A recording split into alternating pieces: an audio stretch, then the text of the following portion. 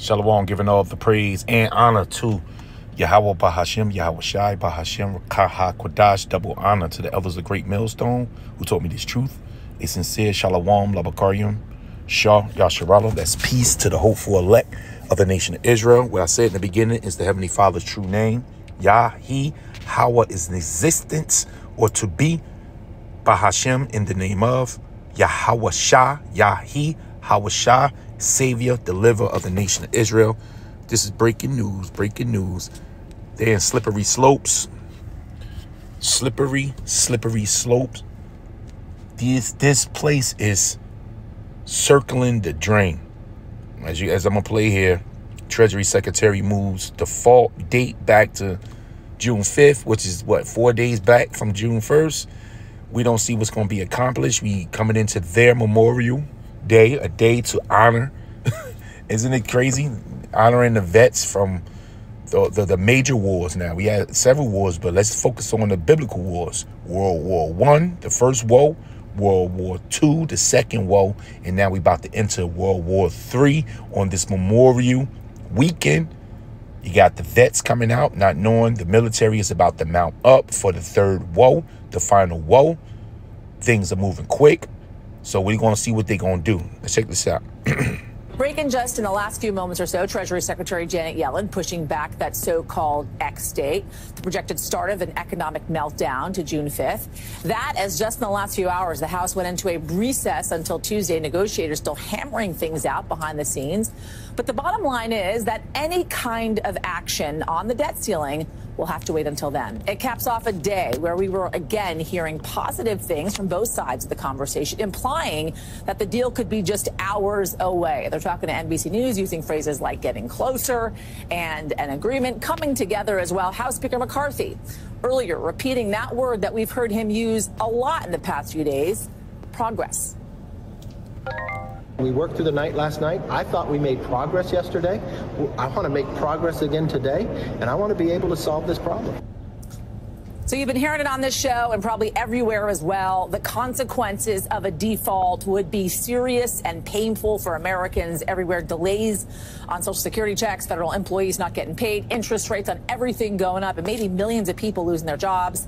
NBC's Garrett Hake joins us now from Capitol Hill. Now, wouldn't this be a perfect time to implement, which is on its way on July 1st, deadline for CBDC, central bank digital currencies, cashless society.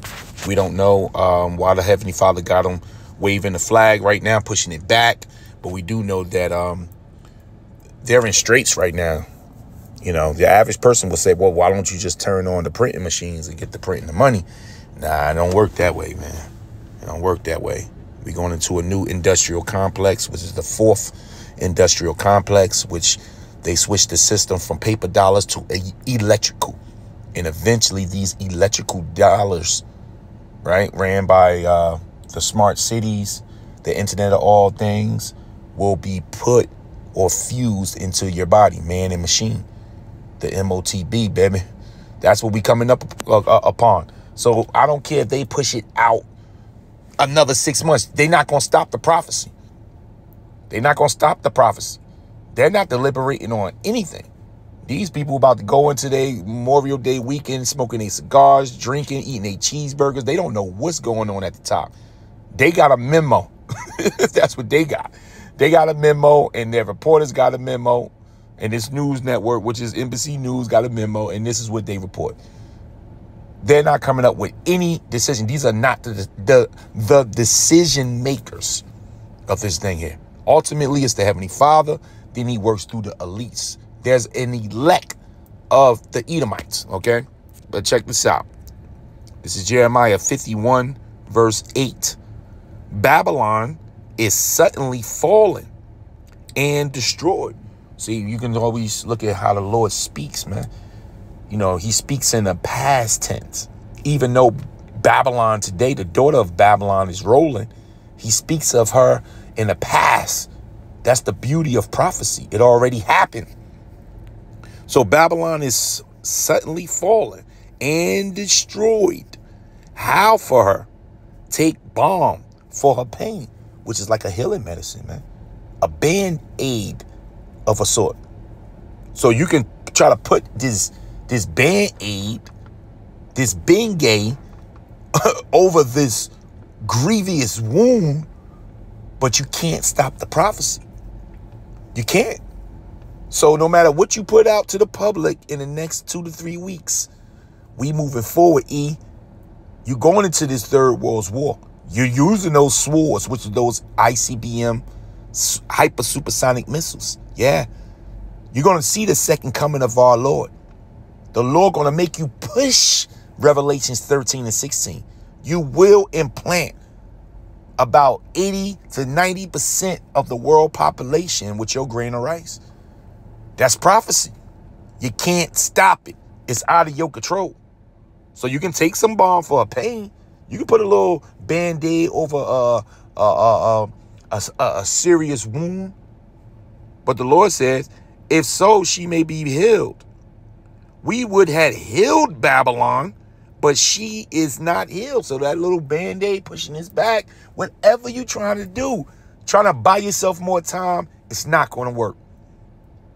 Because we would have healed Babylon, but she is not healed. Forsake her.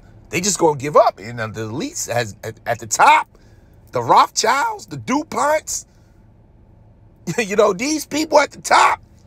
Come on, man. They worried about the bunkers. How comfortable can we make this place for the next 25 years? Can I live in those bunkers and raise my kids and be reincarnated in them bunkers? This is what they worrying about. The reincarnation process in those bunkers, man. They know it ain't going to be no NWO because they got their witches and warlocks telling them about the prophecies, man. They looking in the sky. They see the UFOs, which are the chariots of the Lord everywhere. So it says, forsake her. Let us go, everyone, to his own country, man. Everybody's, once they really hit the fan, the nations find out, like, man, it's getting too expensive to live in America. A lot of them going to bounce, even though they making money off this whore.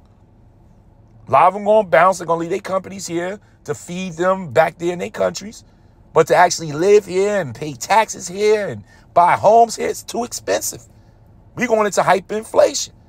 So she's being forsaken by the top elites and by the other nations that roll with the elites. They drunk from the cup of the whore. Revelation 17. So it says they want to flee to their own countries.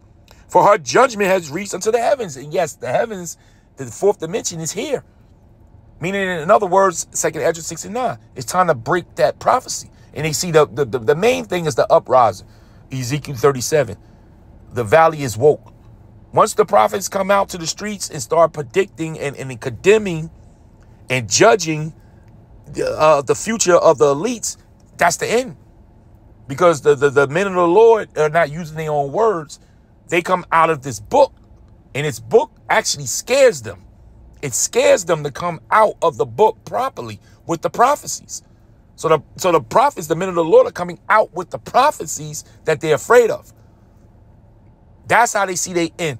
Through the men, the lowly men with the sackcloth on, you know, in the ghettos, backs hurting, necks hurting, feet hurting.